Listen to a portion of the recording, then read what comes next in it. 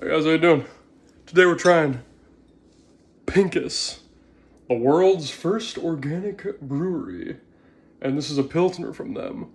So, let's go wild.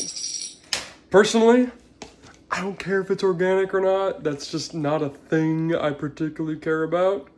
But you never know. Might be delicious. Let's find out. To be perfectly honest, I just saw the name Pinkus. I was like, alright, gotta buy this. Old Pinkus over here with their frickin' beer. But check that out. That's looking pretty good. Good amount of bubbles. I like the head on there. Looks nice. Looks refreshing. Like a proper Pilsner. Let's give it a whirl.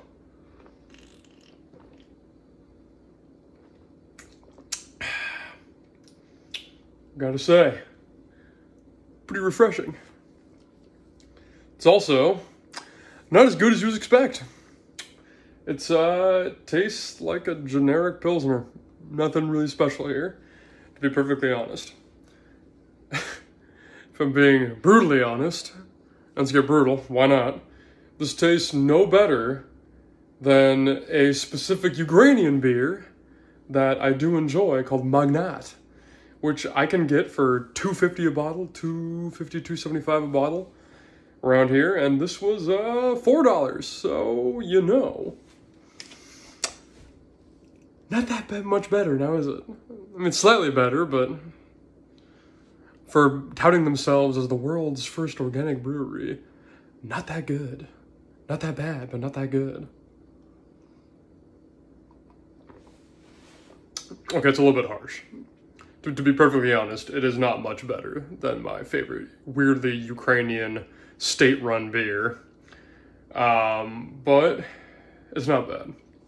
Very refreshing, light, not overly carbonated, so it doesn't make you feel all bloated, which some Pilsners do.